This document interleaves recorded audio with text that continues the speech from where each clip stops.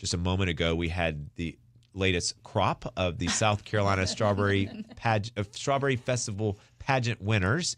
And right now, we're going to talk all things South Carolina Strawberry Festival with one sweet berry, Jacana Hester. Good morning to you, Jacana. Good morning. Good morning. They need to give you an honorary crown, Jacana. And a sash. Yeah. Mrs. Strawberry Festival. We'll work on that for next year for you. But Jacana swings by the microphones once a month to kind of run down all kind of events that are happening in the town of Fort Mill, as well as what's coming down the pipeline. But, boy, right now it's everything South Carolina Strawberry Festival related. Yes, definitely. I know you had the History Museum on yesterday, but they do still have a few tickets left for this weekend's Strawberry Soiree, and that's just a fun evening of just music and food, a live auction. So just get online and get those final tickets to help the museum raise lots of money. And then the next weekend, we're going to have the Strawberry Jam on Friday evening. It's going to be 5 to 9 p.m. on Main Street. We'll have vendors, food trucks, our downtown merchants. We'll have music. We'll have a stage on Main Street. So that's just a fun evening for the community to come out. A little bit smaller event than the festival. And then the next morning is the Strawberry Sprint and Stroll 5K and Fun Run, which you participate in, and we appreciate that. And then that afternoon, we'll be having Barry's Bash at the Fort Mill History Museum. We're going to be celebrating because it's the 15th anniversary. So we're going to have some fun, sweet strawberry sweets we'll be giving away to celebrate with Barry. And, of course, he'll be there taking pictures with everybody. And we'll have lots of giveaways. The History Museum's going to be doing storytelling and other fun things during that. And then we also have the History Museum will be doing their strawberry scavenger hunt around downtown that day from 10 a.m. to 3 p.m. And you just stop at the museum, get your hunt, travel around downtown with the clues, and then bring it back to the museum, and they will enter you for a chance to win prizes. And then next Sunday, after that, the 28th, is our Strawberry Festival brunch at the Ann Springs Closed Greenway Gateway Canteen. And I know there's tickets still available for that as well, so get online and get those tickets. And also for the 5K, I want to say there are still registrations available for that as well. Yesterday, I looked, there was like 500 runners. Wow. So that's exciting. That's great. That is great. But there's still room for more for that, so get online and register for that as well. And then we'll have our golf tournament on the 30th, which, of course, is already full. But that's just a great day for golf at the Springfield Golf Club in Fort Mill. And then we roll around to the actual day of the festival Yeah. on Saturday. That already seems jam-packed, but whew. So on Saturday, May the 4th at Walter Elijah Park from 10 a.m. to 10 p.m., anything you can think of when it comes to a festival, you'll be able to find it there. That's exactly right. We have food, music, lots of strawberry food. We have the Show Me Swine racers this year. We're going to be racing pigs. They'll be doing 4 different races throughout the day, and they actually race for sugar cookies. That'll be fun. That's funny. And then we have Pretty Bird Paradise, which is exotic birds. You get to look at those and feed them.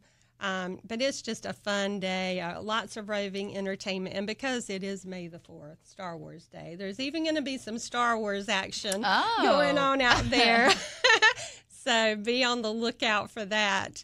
But it is just slam-packed with lots of music and on the amphitheater stage throughout the day, and just lots of fun.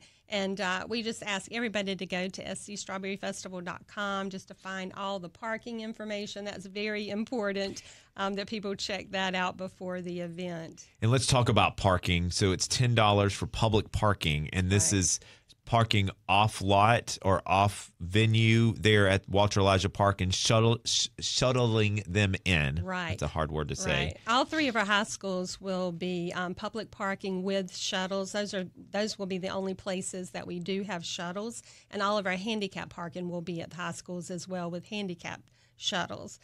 Any of the lots around downtown that are on the festival website, those are all walking lots, but you can go online and you can see the distance it is to walk per lot None of them are over No. 0.6 of a mile. It's so most of the it's- churches. So I know Fort Mill Churches, Church yeah. of God, First Baptist, and I St. see on John's. here St. John's, and then the Church of the Nazarene parking lot as well. Yes, and So- Sisk Memorial, And and Sisk, the yes. Ann Springs Close Greenway, their horse pasture lot. Oh, that's right great. there on North White. So just know if you park in those locations, you're going to walk there to the festival. If you park at the 3 high schools, Nation Ford, Fort Mill, Catawba Ridge, you're going to do a shuttle to the festival. Right, They're going to shuttle you. You don't have to shuttle yourself.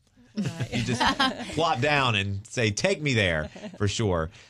Yeah, there's so many events to run through. We will be here for another hour listing them all. So that's why check out scstrawberryfestival.com. And of course, lots of strawberries Exactly. from Springs. Oh, yeah. Farm. I mean- and we're actually coming back next week, Ron Edwards and I. So we will be bringing some of those you can't delicious beat up. Like my strawberries. kids, we were on our way to the beach and we stopped at another strawberry farm and we got some. And Chapman was like, "These aren't the same. These just aren't." He goes, "When are they coming? Because you brought some home last time." And I said, "They're coming. They're coming. They're coming." So, but we'll go by and get some too. But you can't beat them. Like they don't taste like that anywhere No, else. they don't. They are so sweet and delicious. And huge. And huge. They are Yes. big. Yes. Yeah. Man.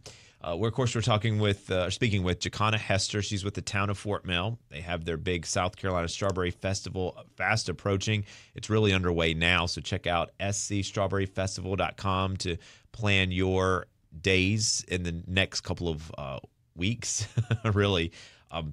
It's hard to believe, Jacana, that the South Carolina Strawberry Festival is celebrating 15 years. I mean, Barry B. Good is now a teenager. He could drive. Yeah, pretty He can soon. get his Yeah, permit. that's right. He can get his permit. That would be funny. That's good. Maybe next year have him going to In the the DMV. parade. That's right. That's right. But I remember when the switch to the South Carolina Strawberry Festival, and when it did, it really just took off and really has grown over the years. What do you think has been part of that success? Like, what was the change there 15 years ago where, like, the festival you did have was great, but it didn't attract all this that you have now? Yeah. Well, town staff back in that time, Ron Edwards tells the story better than anyone, but they decided that they wanted to bring a festival to our community. And so they came up with the strawberry and they reached out to Ron at Springs and they decided to do this together.